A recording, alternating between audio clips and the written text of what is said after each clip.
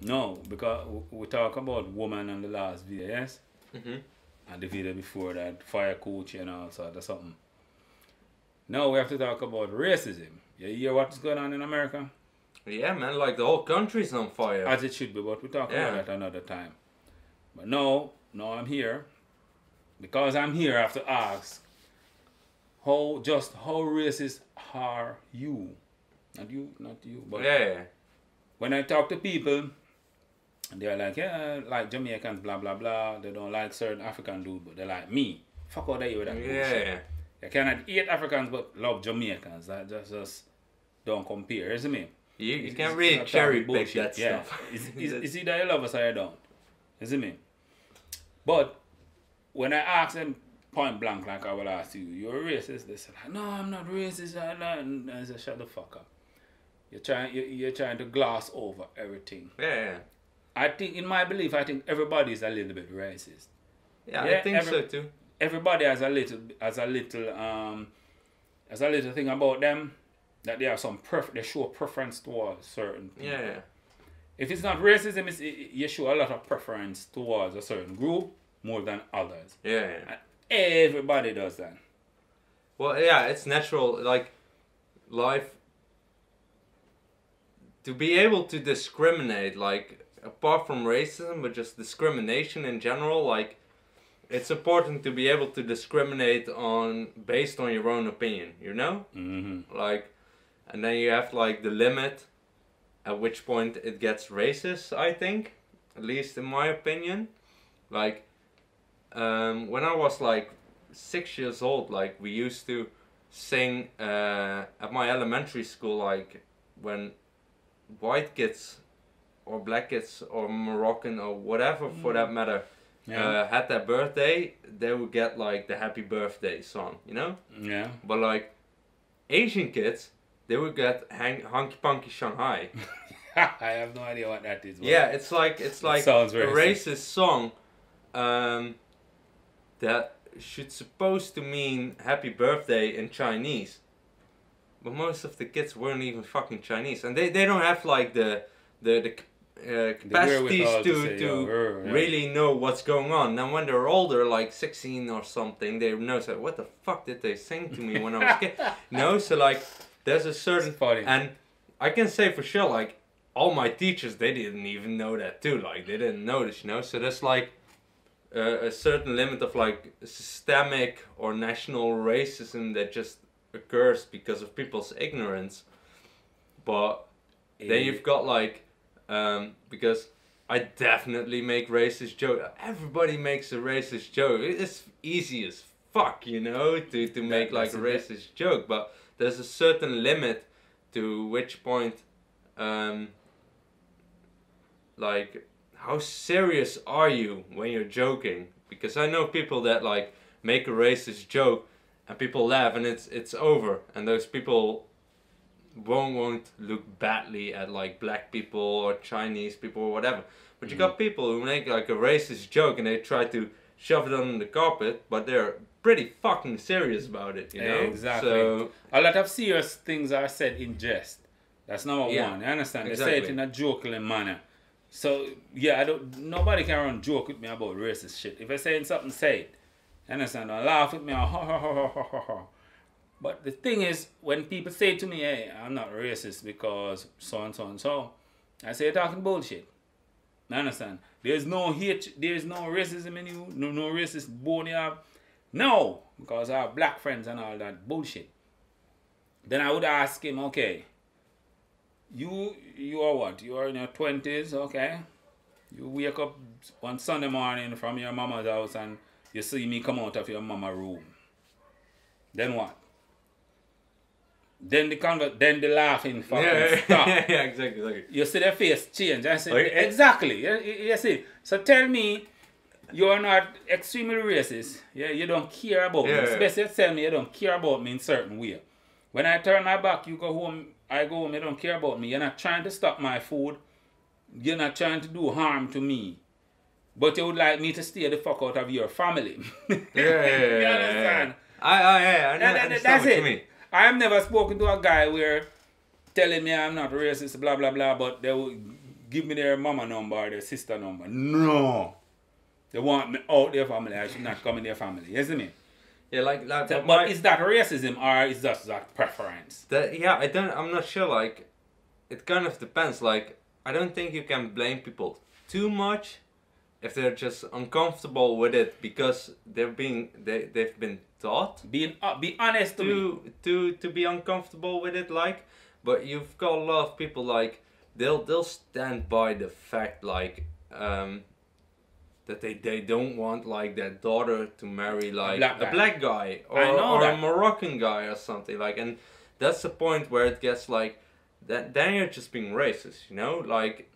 Then, like you said, you should just be honest with yourself because it's easier to be honest. Preference. Yeah, because if you're being honest and you can talk to a black guy or something about it, then at least you'll probably learn something about yourself. Like most people don't tend to even know what they're actually saying, you know. They're saying they try to go along just to get along. You see me? And just be honest with yourself. Don't try to please me.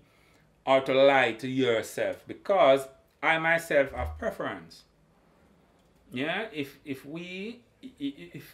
maybe not because maybe not you, because if we go to a reggae festival, you and I'm looking for you to do all the technical work, isn't it? Yeah.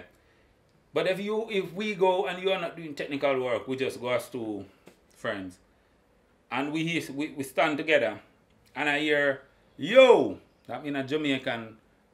Across a field. Yeah, I don't know the guy, the Jamaican, but I hear the accent and I know it's a Jamaican, Yeah. Then maybe you don't see me for the rest of the day. Yeah. Because I'm making a beeline to that Jamaican whom I don't know. Yeah. And at the end of the day, we will say goodbye and part ways and I might never see him again.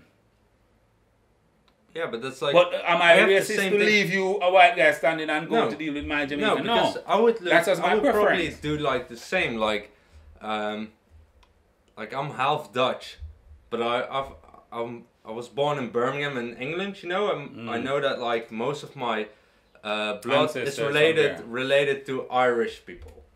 So like if I meet a guy that's either Irish, English, or even Scottish in that matter. It's always easier. It's always easier.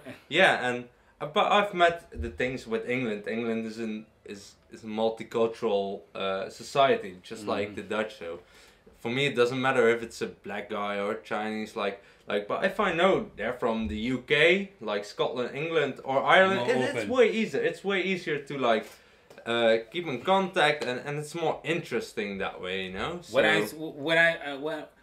when I am wherever I am in Holland and I see a white guy, it takes me a time to build a rapport, a friendship with them. Yeah. But when I see a Jamaican, it's like end of discussion. I just go over there and say, yo, what happened? Boom. And we spend the entire day chatting and laughing and something. And I never knew him from nowhere. But we just become friends immediately. Yeah, but that's discrimination is like you can't dismiss discrimination in life, right?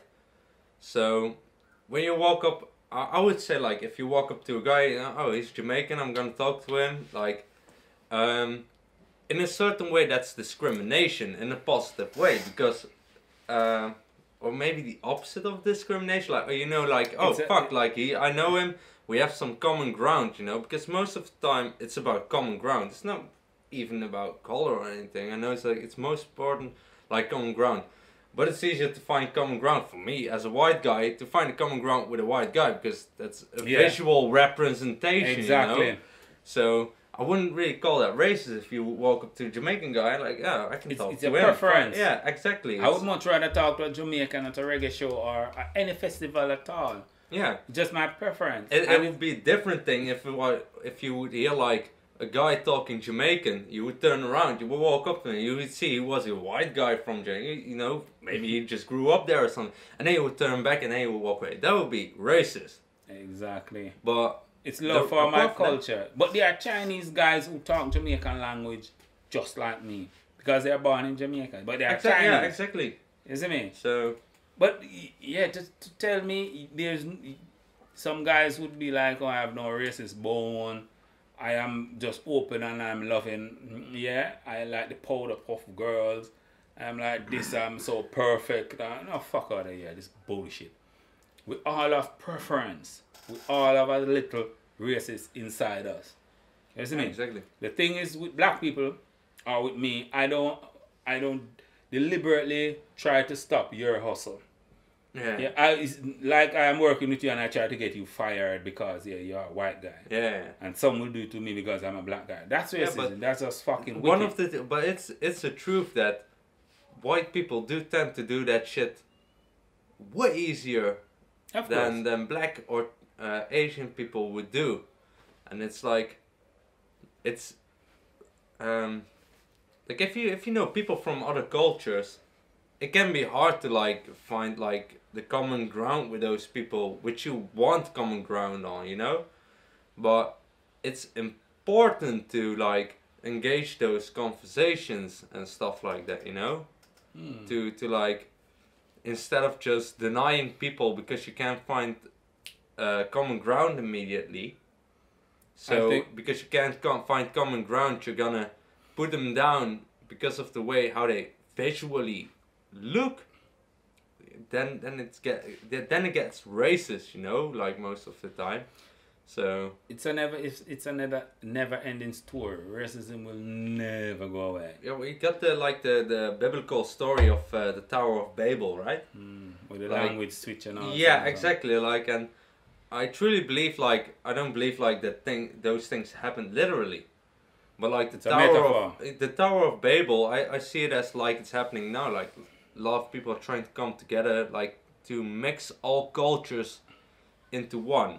And it simply doesn't work because you have like too much opposites in those cultures. It's too much to work. Exactly, and then, well, I don't believe in God, but in that sense, God will punish us. And I believe like you got like a lot of people like leaning to the far right of stuff because of people trying to push like this completely what's it called? Mixed culture of everybody and everything. And that simply isn't possible because people are different like that, you know? But to a certain point, like, try to accept like what other cultures have to offer you, because one of the most important things that people have to offer each other is their difference in culture. People can learn a lot from each other in that way, you know? So, but if you try to force it, then I believe it gets like the Tower of Babel, and God, in a sense, there will be a pushback, isn't it? Yeah. If you try to mix everybody together and radiate it. But I stand by what I said. Everybody have a racist thing inside them. Definitely. Everybody have this racist bone. But yeah, it only reach a boiling point when you try to stop somebody else from going forward. Yeah. When you put it into action, it's like, as I said before, it's like me seeing a nice woman over there and I just look at a nice woman and go on. Exactly. Nothing is wrong. But if I try to force myself on her, there's where I pass the line. Yeah, exactly. And you can stay where you are out here fucking racism and hatred and all that.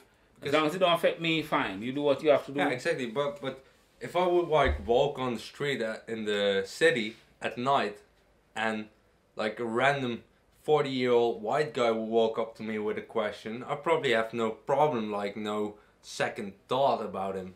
But if it was like someone of your posture, I wouldn't avoid it, but I would definitely be more on my guard. Yeah. Simply because it's what simply what I've been saw. Yeah, exactly. But it's important to like be conscientious about that stuff and be able to set it apart, you know, like it's a myth. Like maybe that guy will rob you, you know, but it might also be the white guy that robbed you. So yeah, it's what society teaches. It's just a myth. As I said, it will never stop.